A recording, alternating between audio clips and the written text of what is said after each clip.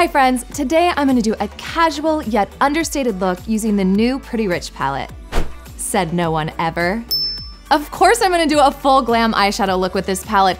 It's in a jewelry box. Y'all, this is the moment all of us glitter lovers have been waiting for.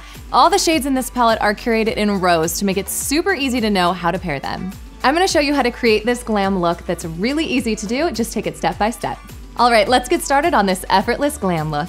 I've already prepped my eyes with shadow insurance to make sure this look stays all day and night. First, I'm gonna lay down the shade It's Designer all over my lid. This will make the other colors easier to blend on top. Using the blender brush, sweep Fancy That into the crease and then focus on the outer lid. These mattes are so creamy and easy to blend. Use the same shade to smoke into the lower lash line, sweeping back and forth to make sure there are no harsh edges. This is my favorite cool tone transition color in the palette. Next, smoke Oh That's Rich into the outer lid and lower lash line using the small blender brush.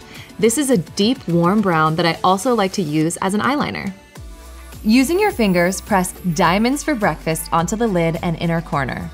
Finger application will always give you the most brilliant glitter payoff, but the coolest thing about this shadow is that it's self-adhering, so it's not gonna fall all over your face.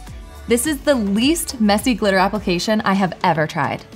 Finish off the look with 3 coats of Better Than Sex mascara, which always gives you the ultimate volume and curl.